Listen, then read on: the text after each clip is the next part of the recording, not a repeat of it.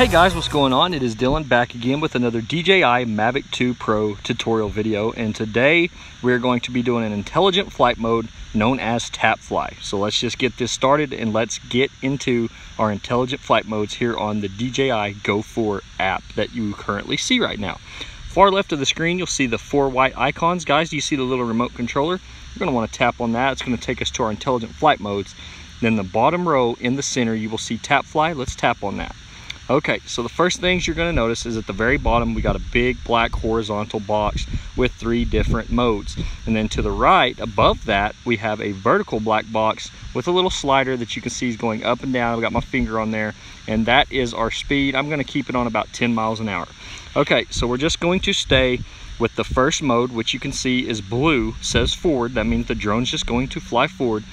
Guys, do you see the horizon up there? You see the sky, then you see the horizon where the land stops and the sky starts. You see that little horizontal white line? That basically represents our horizon, and if we tap above that, you'll notice that we get a little green flashing light that says go. If we tap below it, wherever we tap, same thing.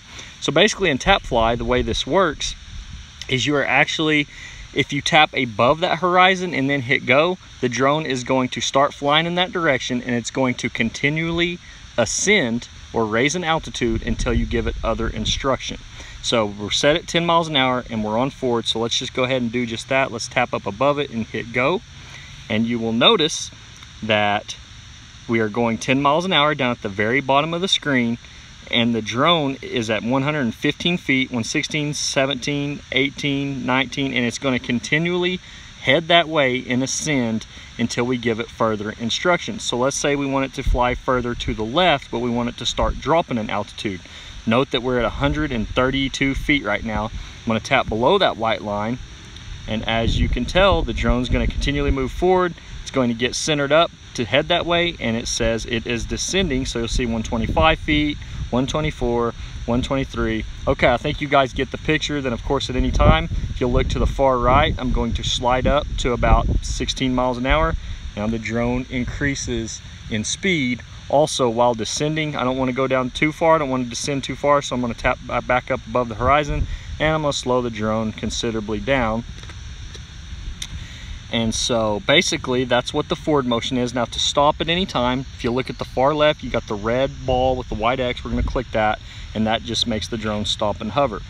Now we have our other modes. Let's try reverse. Now it tells you fly in the opposite direction of where you tap. You can adjust the flight direction with the remote controller. So we're going to click OK. Now guys, this is very important. This is something that I've learned. Wherever you tap, the drone is going to do just the opposite. So if we tap right here and it says fly backwards, we're going to hit go, but if you tap below the horizon, the drone is actually going to ascend. If you tap above the horizon, the drone is going to descend. And keep in mind, I'm talking about in reverse mode here. We got the black horizontal box at the bottom. You'll notice reverse is blue because we're in that mode. So I want the drone to ascend, so I'm going to tap down here and I'm going to hit go. I'm going to go ahead and increase up to about 10 miles an hour, and you'll notice that the drone is flying backwards and it is ascending. Okay, and then it's going to continue doing that until we give it different instruction. So let's just change it up one more time. I want it to continue to ascend, and then I want it to kind of turn back more this way, so I tap down there, and there you have it. And then let's just go ahead, just to show you, we went ahead and increased the speed, and now it is flying backwards, ascending at 17.9 miles an hour, and it will continue to do so until I give it further instruction.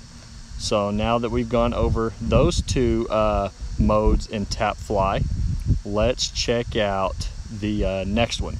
And of course guys, like I said, over at the far left you can hit the red ball with the white X to stop your drone and pause it.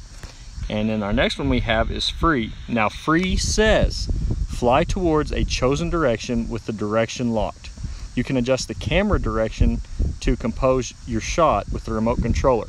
Tried this a couple times, don't know that it works out perfectly, but this is a tutorial and I want to showcase what it does. So first of all, I'm going to go down to about 10 miles an hour. We have free, so I'm going to tap and then I'm going to hit go.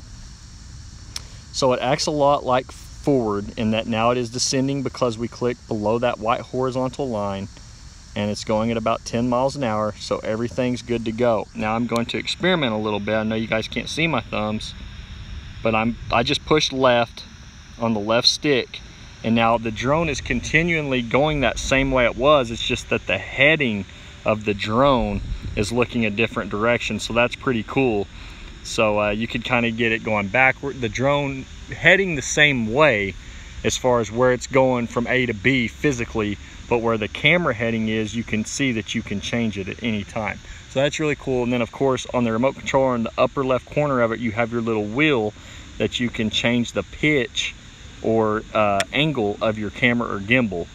So you can also change the pitch or angle of your camera slash gimbal while you're in those other two modes.